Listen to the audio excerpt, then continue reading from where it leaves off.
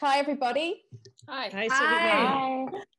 Sarina. Nora, you put up on your Yeah. Instagram about 18 months ago, excited to be a part of this film. How does it feel 18 months later when it's finally out there for the world to see?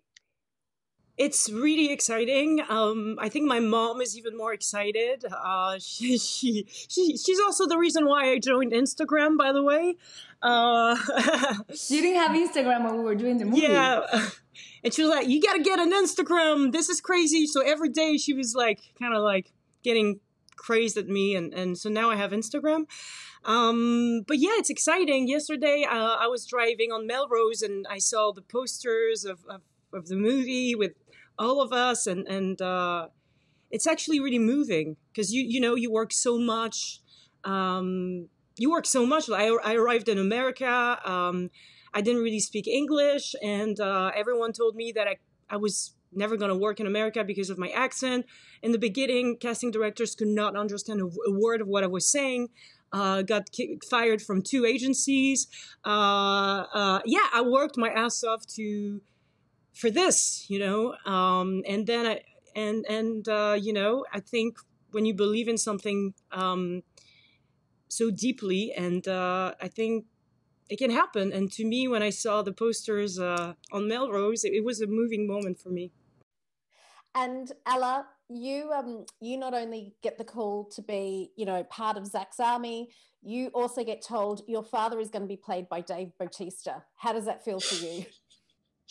It wasn't surprising because we're so similar in looks and stature. I think that often I thought perfect casting. Who else would play my dad? But no, it was cool. I mean, Zach told me, I think in our first meeting, Dave Bautista was attached, and he sort of pitched me the idea and told me how great Dave was, and yeah, we got on really, really well. Great guy. And Anna, you guys had to go through a week of zombie boot camp. What was that like?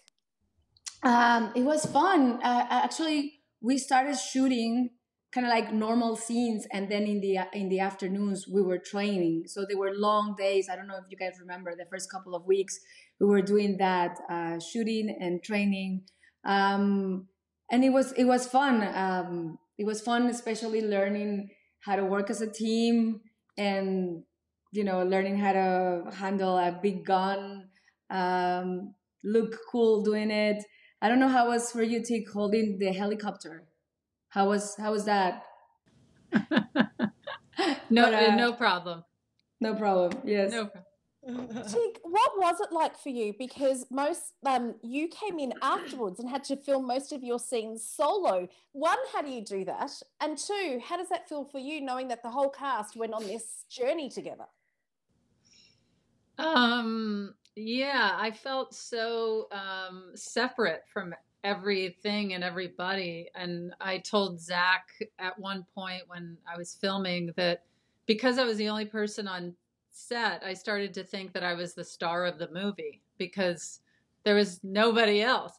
And then I started laughing because I realized 1 second later that not only were there other cast members that I had forgotten about, but a lot of a lot of the shots he was getting were also not just close-up shots of me, but me in the background blurred out walking by. And so it was really a funny experience to go from, hey, I'm starring in this movie. Oh, wait, no, I'm not. I'm walking by in the background.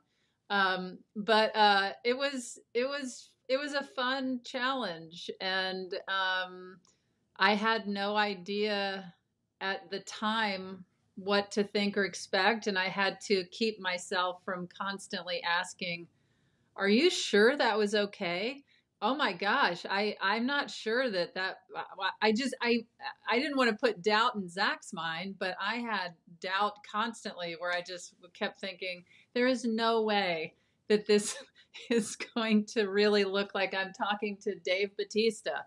Or that I'm going to be, you know what I mean? Like it just was so insane. And then when I saw the final thing, I was a little surprised how it goes to show how insanely talented Zach and his crew are. It's well, you're kind, But I mean, it's really such a technical and creative endeavor that is impressive.